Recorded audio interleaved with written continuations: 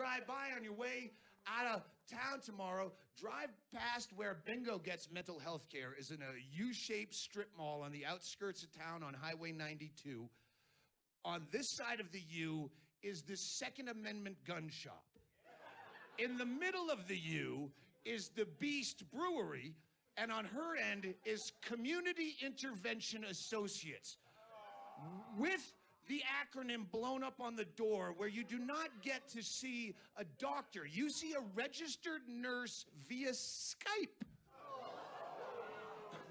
A woman that I was actually in the room when she said to Bingo, next time you feel like cutting yourself, try doing something positive instead, like get a new hairstyle or a manicure.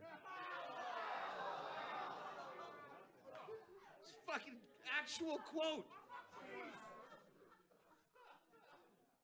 So if you have a mental health issue like a Jared Loeffner, and you think, oh, you get the shortwave radio is playing in your head, and the plastic bags are flowing around your brain like poltergeist, and you want to do the bad thing, and you're loading a clip, and that last rational synapse is telling you maybe you should seek some mental health care first.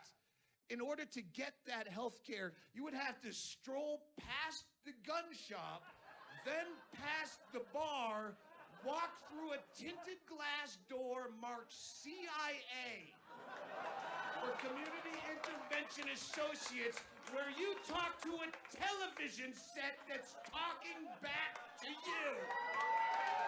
And you wonder why people die in hails of gunfire in America.